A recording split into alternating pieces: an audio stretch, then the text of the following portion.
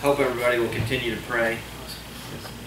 I enjoyed Brother Airy, that message. I always enjoy hearing you and what you've got to say. It always warms my heart. I'm very thankful to be here tonight and just to get to be with everyone. And I know we've got quite a few missing and should have a crowd tomorrow to look forward to. And I'm very thankful to be right here, right now. There's an opportunity every day. You know, we plan and we look ahead so often, but it's so important that we just stop and slow down and enjoy God in the moment that we've got right now. We'll never, ever have this opportunity again. You know what? God created this day and this moment for us, and I want to enjoy it just as much as we can. You know, I worked all day today down out at the office, and you know, I was wrapping up trying to get out of there around 4 o'clock or so, and everybody was asking, well, where are you going? I said, well, I've got church tonight. I got to get out of here. And, you know, to this world, it's an awfully funny thing to just take the time on a Saturday night and, you know, trying to get a bunch of them to come out. And it's like, well, you know, we got this going on and we got that going on. And, you know, this world, and I'm guilty as everybody, we're so full of excuses and just looking down the road and saying, well, just one more time, you know, God, just slow me down just a little bit here. And if the Lord will bless me, maybe I'll preach just a little bit here, but you know what, if He doesn't, that's all right. There's plenty here that He can use. I'm just so thankful to get to be here tonight. Oh, why, but you know what, God, He is the great deliverer here today, and oh, why, when I can find myself out in the middle of a desert land just feeling like I'm dying of thirst sometimes, Brother Brandon. Oh, why, you know what, and sometimes I feel like, well, look what I've got myself into now. Oh, why, but I can just, this world can just drive me down to my knees, Brother Shad, and that's as far as it can control me. Oh, why, this world's got no power over me here. Oh, why, I'm so glad. Oh, my God, He's the master and the commander of all things here in this world. He came and He lived it all. Oh, and He died a death for you and me. Oh, to show you that there's nothing that this world's got over you. He came and died for each one of us here. Oh, to show you there's nothing to be afraid of in this world. Oh, 3 days down in the tomb. Oh, and here comes, here comes my Lord. Oh, the conqueror of all things. Oh, you think about, Jonah down in the well. 3 days, 3 nights. Down in the bottom of the sea. My God, we knew exactly where he was. Jonah, it's time for you to be about my business. You think about old Daniel down in the lion's den. One night down there. You think about the peace of my God. The peace that you're talking about. I believe old Daniel, he was resting in that peace that night. When the king, he didn't rest very much. When he woke up, he ran to the top of that den, rolled the stone away.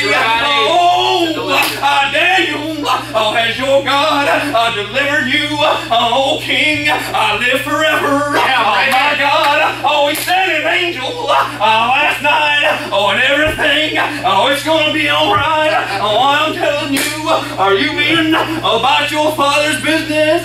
Or are we taking our eyes off Him? Do we let the world take hold of us? And cast us down? I know I do sometimes. I think, got my children that I'm trying to plan for, that I'm trying to prepare something, that maybe when I leave this world, they'll have something to hold on to. But sometimes, I just want to throw it all away and say, let's go down to the river and just find a little peace. Just look to the Lord. I put the things of this world aside here. there. Oh, I look to my God, the prophets, all them Jeremy, they lived in the mountains. They wander to and fro. Apostle Paul, you never hear him talk about a home.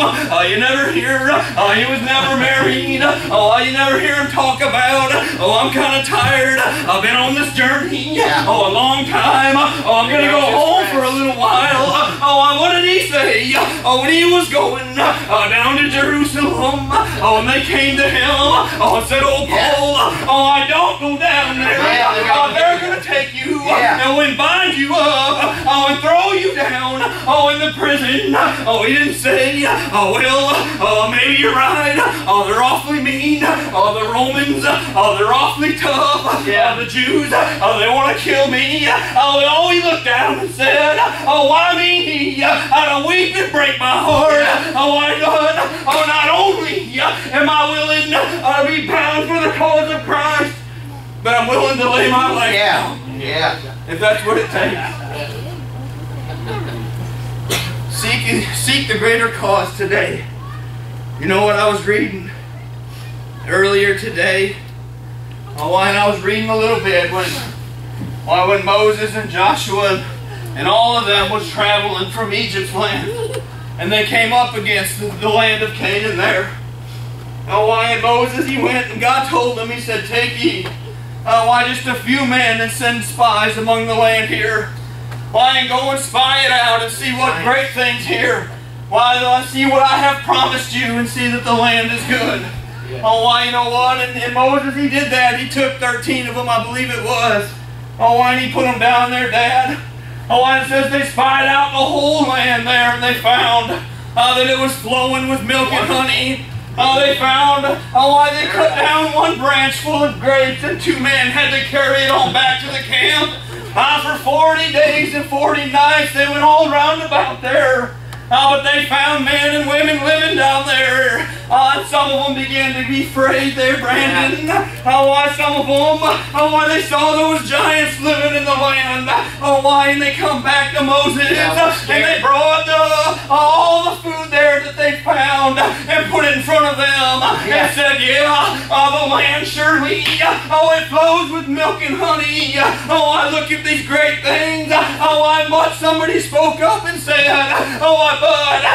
there's men there. The sons of the giants live down there. They don't live in tents. They've got great walled cities. And they were afraid. Caleb, he stood up before them and said, let us go at once. And possess the land. Let's go. Get up. Don't make excuses. He said, the Lord has promised us good. And the land is good. Where's your faith today? Many of them, it said, they began to pick up stones, to stone him there. Caleb and Joshua, they walked away and rent their clothes and began to pray.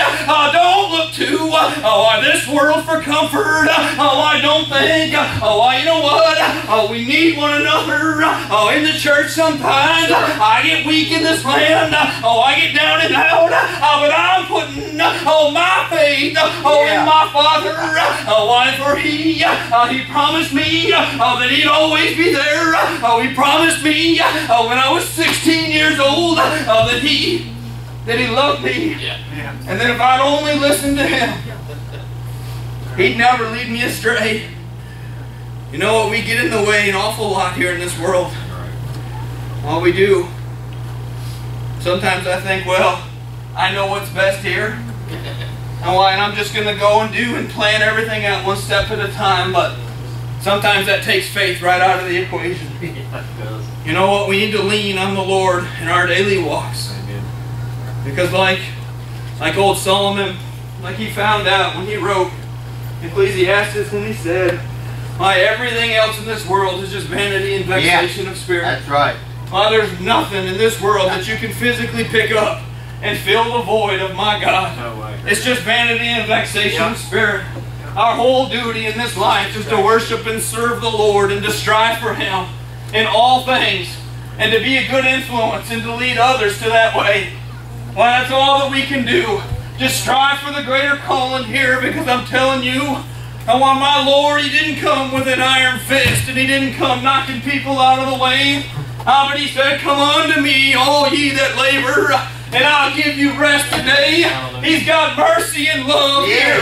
Why He doesn't have a whole big rule book, but He says, come unto me as you are. If there's something wrong with you, and my God, He'll pick you up. And He'll tell you, and He'll talk to you. But love one another.